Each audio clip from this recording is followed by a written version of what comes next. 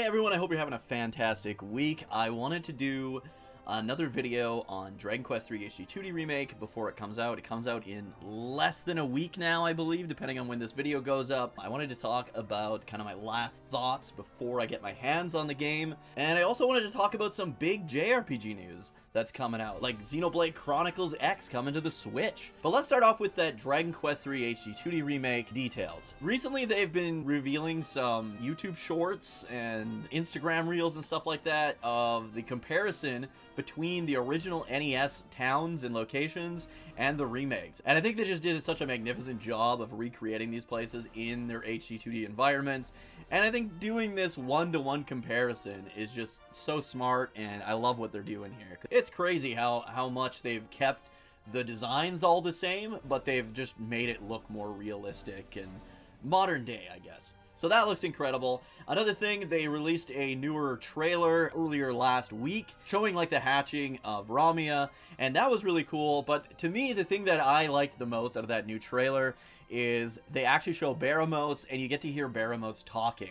So I'm going to play a little clip of that because Baramos is, I don't know, he's one of my favorite Dragon Quest kind of archfiends, I guess. He's not one of my favorite characters of all time by any means, but he's just, I don't know, he looks like kind of a goof. And I don't know, I've always loved Baramos. He looks so derpy, but at the same time, like, he is powerful. He is the first kind of like brick wall that's going to test your strength in Dragon Quest III. So anyways, I'm just going to play this clip where you can actually hear Baramos talking and his little speech to the party. You know that to stand against mighty Baramos is to throw away your life.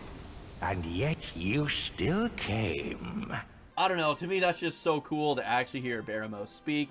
I was playing Dragon Quest X this past weekend with my buddy Dro, and we were doing some of the maze bosses. For those of you that don't know, the mazes in Dragon Quest X are similar to the mazes in Dragon Quest Heroes 2, or more commonly known as the grottos from Dragon Quest IX. They don't have like huge dungeon designs like the grottos did. We were fighting Apex Baramos, who is like the hardest version of Baramos in the game, and you fight him as well as Baramos' soul, or like the kind of zombie undead version of Baramos. You fight them both at the same time. Yeah, I don't know, I just love Baramos for some reason. He shows up during the Christmas event in Dragon Quest X as well, and he's got his little Santa hat on, and I don't know, he's just this guy that you're supposed to take so seriously, and you have to take seriously because he is a tough opponent to face off against, but he's just so derpy looking, and I don't know, I love the guy. Always have, always will, and I'm so glad we finally get to hear him speak. The next thing, of course, I want to talk about is Fantasian Neo Dimension, coming out on December 5th for all modern consoles. Man, I've talked about this game a few times, but I am so hyped for this.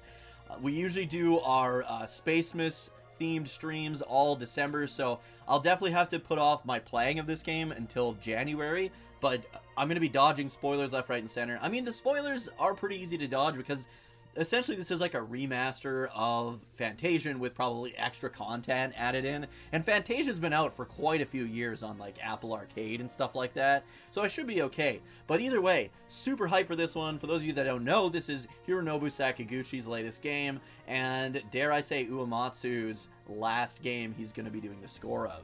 He's said that he is retiring, and yeah, I think this is the last one. If you want to hear Uematsu's latest and last soundtrack, definitely be sure to check this one out. Looks incredible, man. They've got the dioramas. Instead of the pre-rendered artwork for the backgrounds, they decided to make them all from hand. So it's got that classic PS1 JRPG feel, but with a modernized diorama look, and the gameplay just looks phenomenal. The story is supposed to be really good. So yeah, looking forward to this one, and I hope you guys are as well. Next up, I always got to talk about at least one non-JRPG here. So I want to talk about a new and upcoming beat 'em up I'm excited about called Mighty Morphin Power Rangers Rita's Rewind.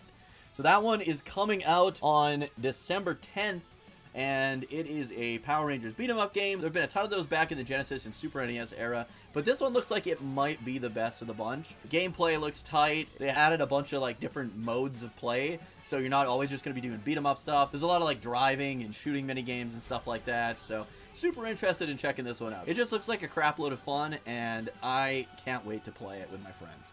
Next up is Ys Memoir, The Oath in Felghana. So this is a remake of Ys 3. It looks way better than the previous versions of the game. This is probably going to be my jumping on point for the series. I know I've played Ys books 1 and 2. I finished the first one, was not a big fan, so dropped the second one. They were just too, I don't know, it was like, it wasn't even like that mazy up until the very end got really, really mazy, and it was super frustrating.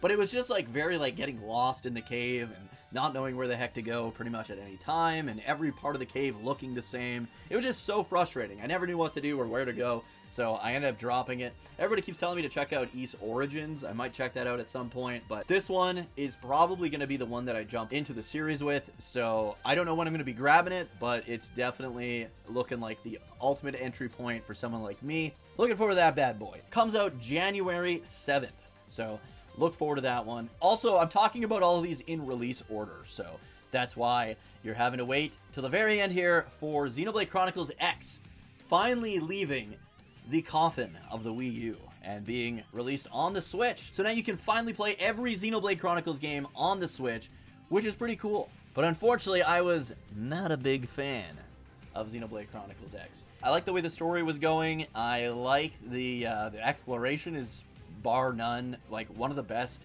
games to just explore and run around in and stuff like that. The combat was like a better version of Xenoblade Chronicles 1, but also had so much depth in all the wrong ways that I ended up hating it.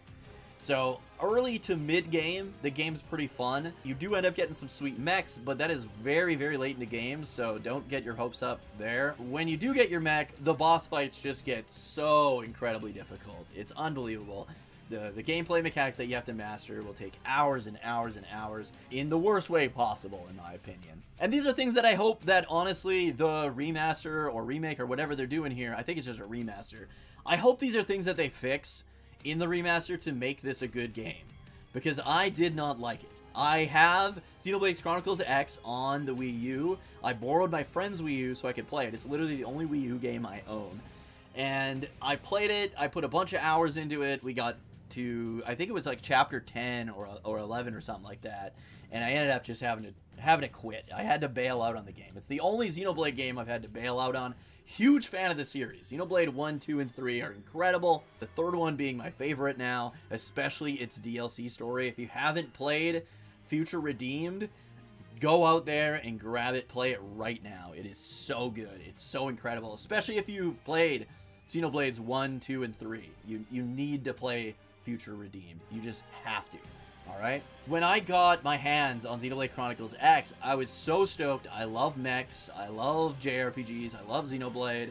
And I just, man, I was so frustrated. And the biggest thing that frustrated me was the fact that you had to do these mandatory side quests in order to be able to even attempt to progress the story. The main problem with that is, not only, to my knowledge here, this has been a while, but not only were these quests not marked at all, but they're not marked that these are the quests you need to do in order to go back and talk to them to progress the story missions. So you have access to none of the story missions until you do specific side quests. And if anybody knows anything about the Xenoblade series, there's a billion side quests, most of which are throwaway. Although in Xenoblade 3 they clean that up quite a bit. A lot of the side quests give really good backstory on all the characters and stuff like that. But Xenoblade 1 in particular, and that's I think what this one came out shortly after, had horrible side quests. And this game is pretty much the same as that when it comes to the side quests. They're pretty awful, and they're not marked in this one, and there's a huge city full of people in this game. You had to find a specific quest so that you could do that crappy side quest in order to gain access to the next part of the story, and it was just so incredibly frustrating. Some of the characters were decent, I guess. I don't know, man. Xenoblade X did not do it for me. Maybe it'll do it for you. I'm not saying that you shouldn't pick it up or anything like that. I'm just saying I didn't like it, and it'll be the first Xenoblade game post me getting into the series that I will not be buying day one. I'm going to wait and see if they made changes to all the issues I had with the game before even picking it up. Now, the fact that there'll be an active online community may improve the game for me. I might be able to play through the game with my friends and stuff like that, which will make it a lot more manageable and a lot less rage-inducing.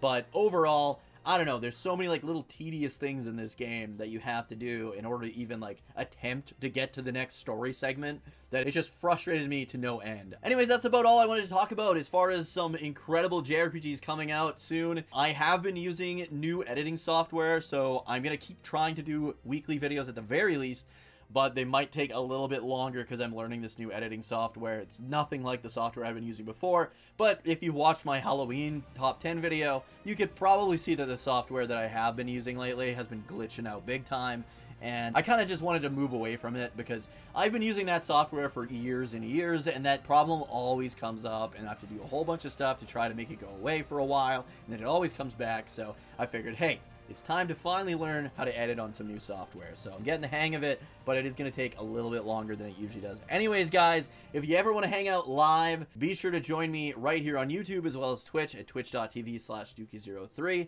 I stream at least 3 nights per week. We'll be streaming Dragon Quest III HD2D Remake once that comes out. Be sure to also like, subscribe, and turn notifications to all if you enjoyed the video, and I will see you guys in the next one.